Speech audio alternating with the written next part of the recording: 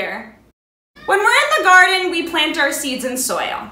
We've already spoken about places in your home that you can find seeds, but you might not necessarily have soil in your home. So it got me thinking, do we even need soil to grow plants? The short answer is no.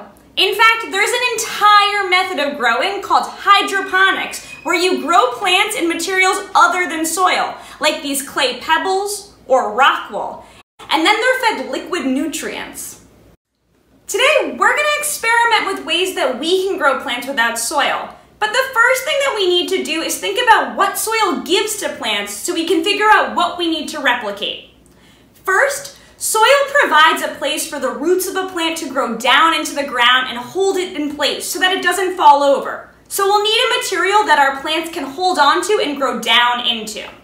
Second, soil acts like a sponge. It absorbs water and it holds that moisture in place so that our plant can drink it up when it's thirsty. So we'll need a material that can soak up moisture.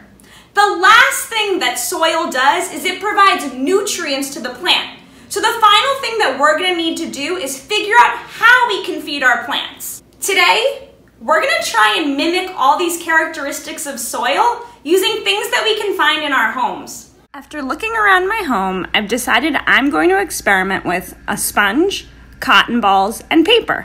Beyond whatever you choose to replace soil, you're also going to need some small pots or containers. Anything can work, but if it has holes, make sure that you have a tray to put underneath them.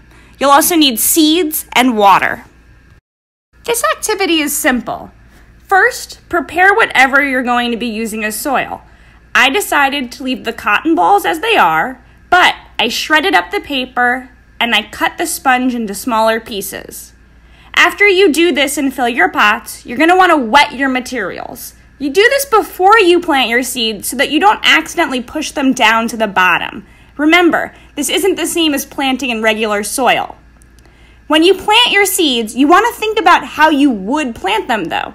Make sure that they're deep enough and make sure that they're covered. Over the next few days, check on your plants and make sure that whatever material you used hasn't dried out. If they do feel dry, add some water. Within a few days, this is what my plants looked like.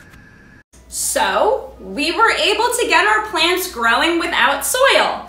But the question is now, how are we going to give our plants nutrients without having to go to the store and buy liquid fertilizer? The answer is compost tea. Compost tea is a liquid plant food that you can make at home using your food scraps. Today, we're going to be using banana peels and eggshells. I chose these ingredients because banana peels are rich in potassium and eggshells are rich in calcium, which are two nutrients that plants need to survive. To make your compost tea, you're going to need eggshells and banana peels. Put them in a bowl and cover them completely with water. Then, cover the bowl with plastic wrap and let it sit for 1 to 3 days. It'll take less time to turn into compost tea on hot days, and it'll take more time on cool days. As the food scraps soak, they release their nutrients into the water. When you're ready to use your compost tea, strain it and then mix it with equal parts water. You can use this to water the plants in your hydroponic system, but it's also great if you have house plants. Don't let it sit for more than 3 days or it's going to start to smell. I wanted to be totally sure that compost tea was a good way to feed our plants and that it was actually nutrient rich. So, I decided to ask an expert, my mom. You may be wondering, what makes my mom an expert? Well, she was featured in the New York Times because she's passionate about composting and she happens to be a science teacher with a focus on hydroponics. She made her own compost tea and tested the nutrients. Let's see what she had to say.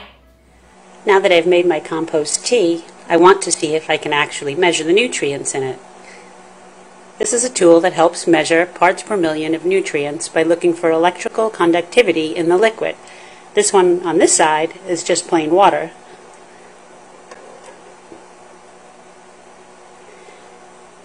And this one is measuring 95 parts per million, so very, very little nutrient.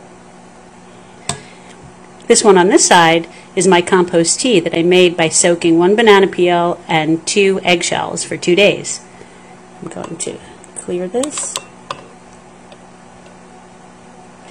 And this one is registering 1,200 parts per million, which means that there is more than 10 times the amount of nutrients in my compost tea than there was in the plain water.